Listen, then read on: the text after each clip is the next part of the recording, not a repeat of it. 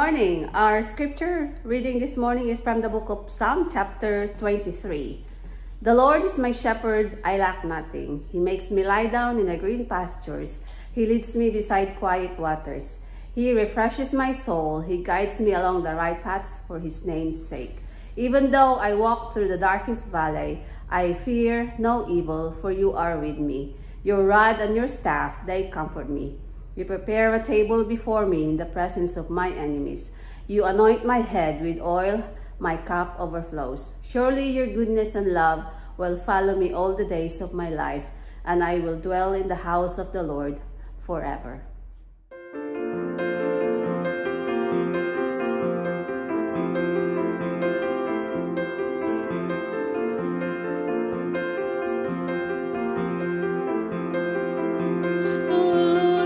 Shepherd, I'll not want.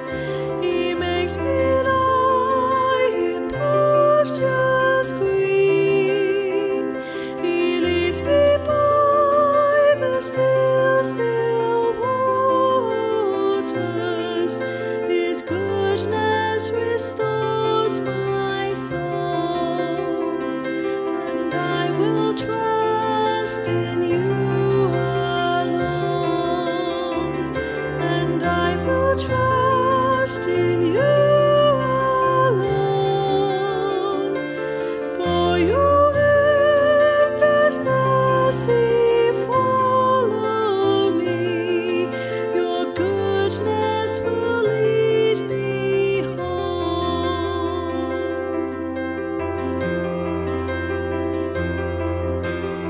The Lord is my shepherd. I have everything I need. He lets me rest in fields of green grass and leads me to quiet pools of fresh water. He gives me new strength. He guides me in the right paths as he has promised.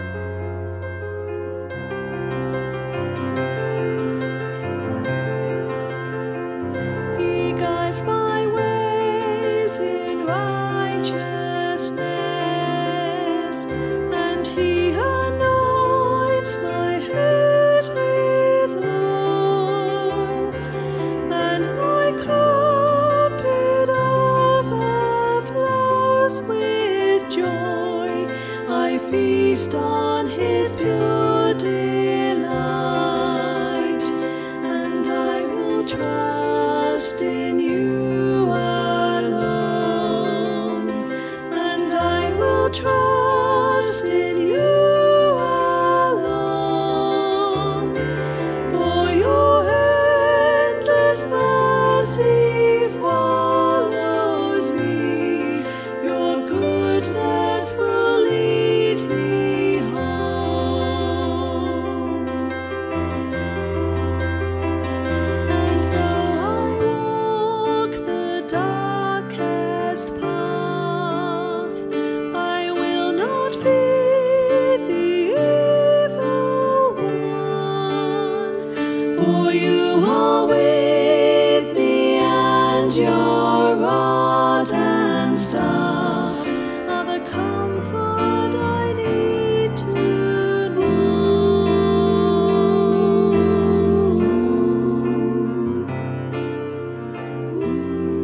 When I am afraid, O Lord Almighty, I put my trust in you. I trust in God and am not afraid. I praise him for what he has promised.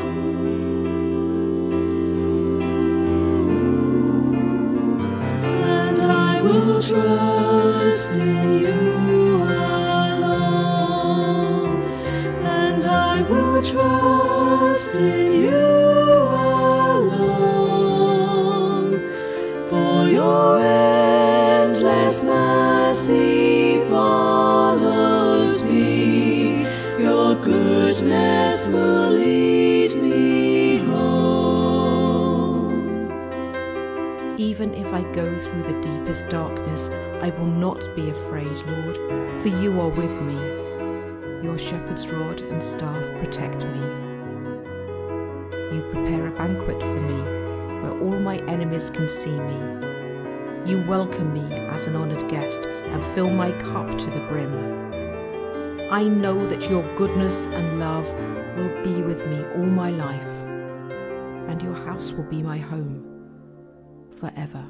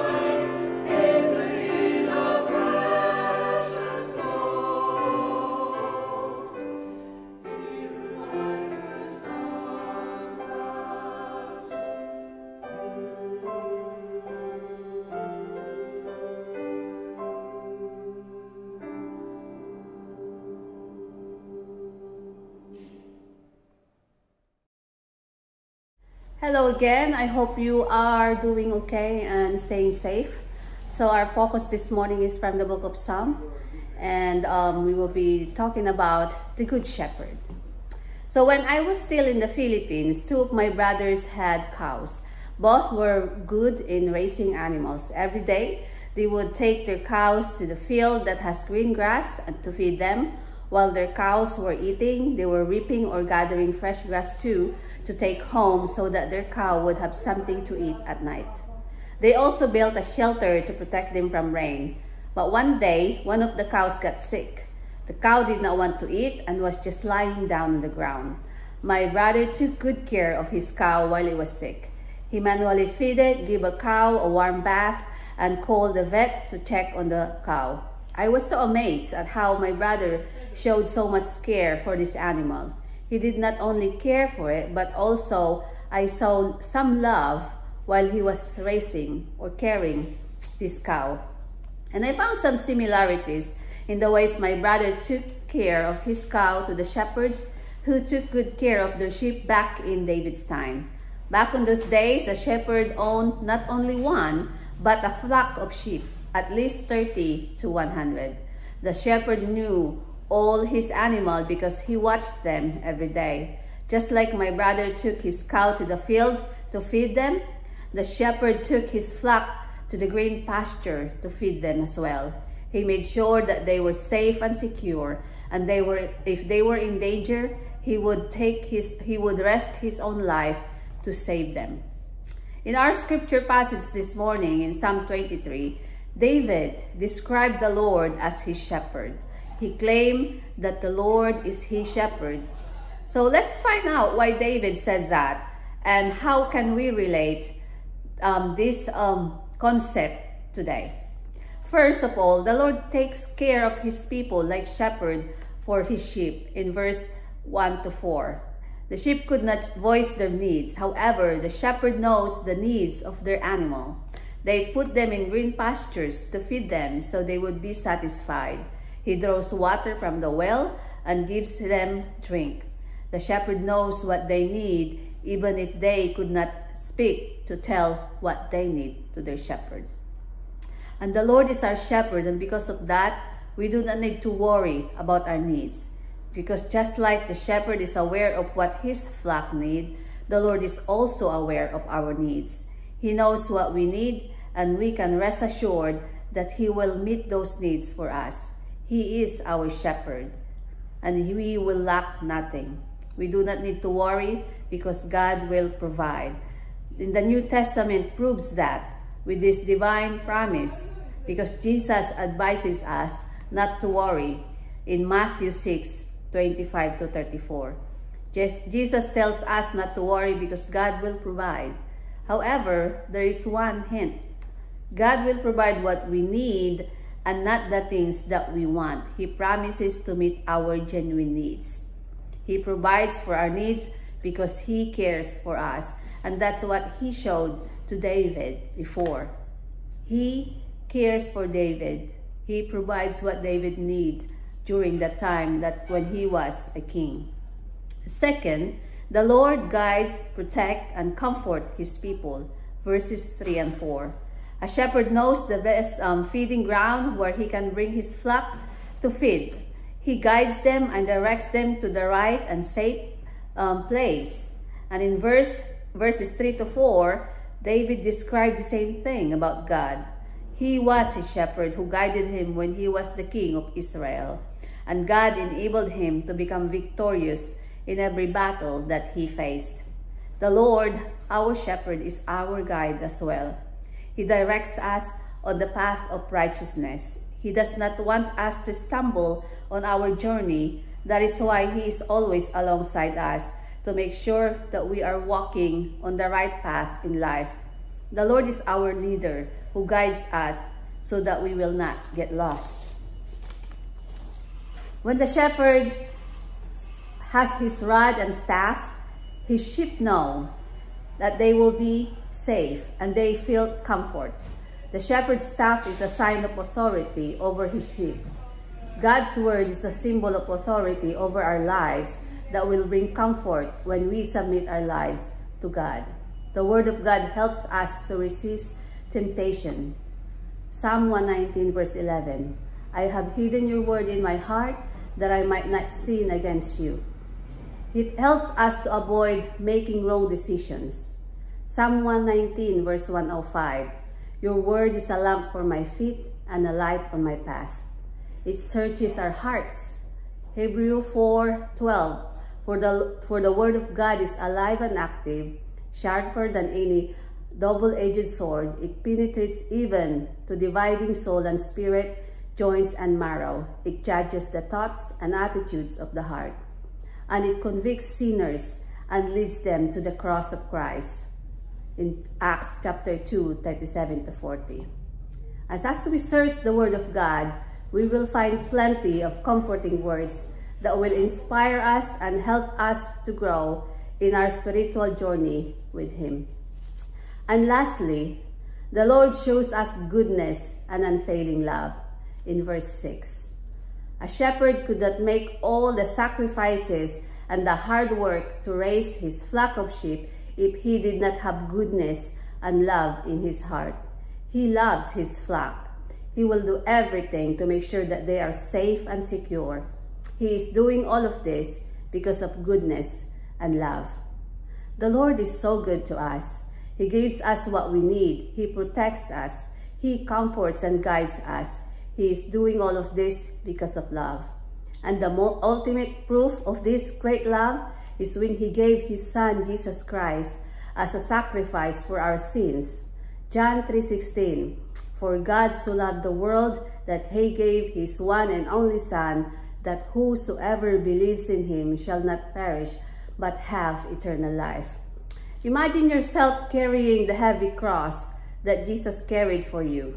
Can you endure all the pain that He suffered? Can you take all the mocking words that He received? Are you willing to die for your neighbor? Probably not, but Jesus did. And He made all of these sacrifices because He loves us. He did not want anybody to suffer. So instead of us hanging on the cross, He took the responsibility of doing it, even though He is sinless. But because of love, He sacrificed His love. And that's the ultimate sacrificial love. That's the ultimate shepherd. Every day, we should let our shepherd, our Lord, direct our path and our way, because with Him, we always have an assurance of security and blessing. Praying and reading His word is our instrument to access our shepherd. You must always communicate with the Lord, seek His words, and pray that He may lead you in the right direction. The Lord will never let you stumble if you stay connected with Him. Last month, I attended a chaplaincy conference at Suwanek, and one of the speakers used a quote that says, "When life gives you more than you can stand, kneel." When life gets so difficult and we could not take it anymore, we just need to kneel in prayer because we have a good shepherd who sees and meets our needs. The Lord wants you to feel His love, and it will only happen if you let Him lead your life just like a good and loving shepherd. So if you have problem, come and surrender to Him. Bring it to your shepherd and rest assured that He will lovingly take care of you. Let us pray. Dear Heavenly Father, Lord, we thank You for your reminder this morning. Thank You because You are our good shepherd.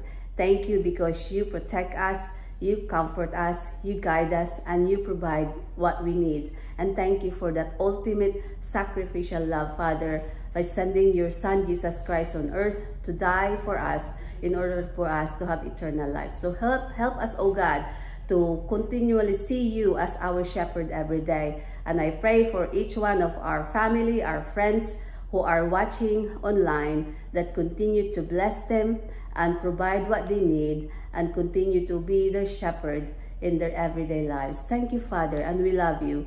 In Jesus' name I pray. Amen.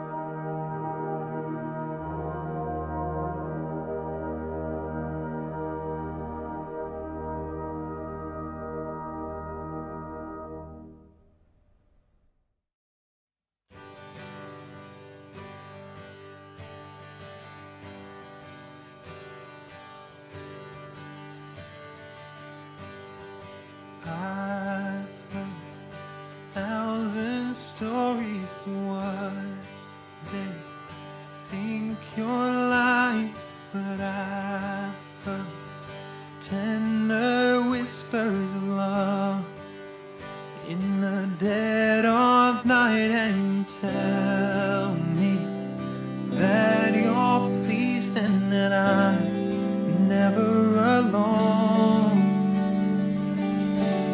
You're a good, good father. It's who you are. It's who you are. It's who you are, and I'm loved by you. It's who I am. It's who I am. It's who I am.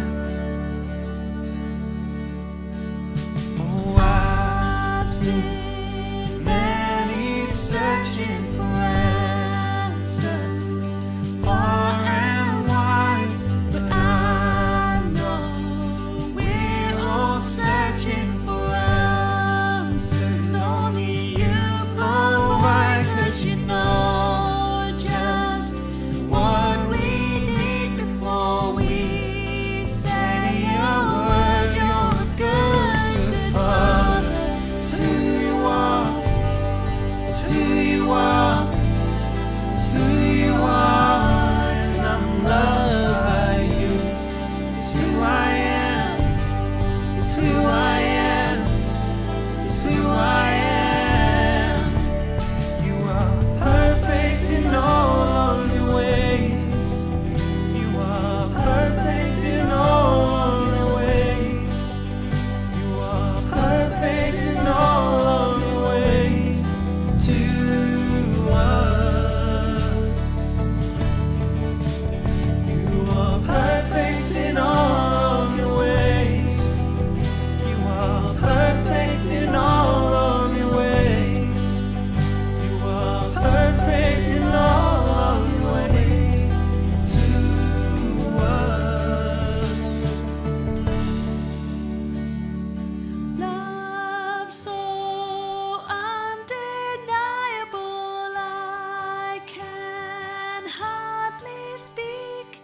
Peace so unexplainable, I can hardly think as you call me. Deeper still as you call me. Deeper still as you call me. Deeper still into love. Love, you're a good, good father. It's who you are. It's who you are. It's who you are, and I'm loved by you. It's who I am. It's who I am. It's who I am. You're a good, good father. It's who you are. It's who you are. It's who you are, and I'm loved by you. It's who I am. It's who I am. It's who I am. You're a good, good father. It's who you are. It's who you are. It's who you are, and I'm loved by you. It's who I am. It's who I am. It's who I am. You're a good, good father. It's who you are. It's who you are. It's who you are, and I'm loved by you. It's who I am. Who I am. Who I am.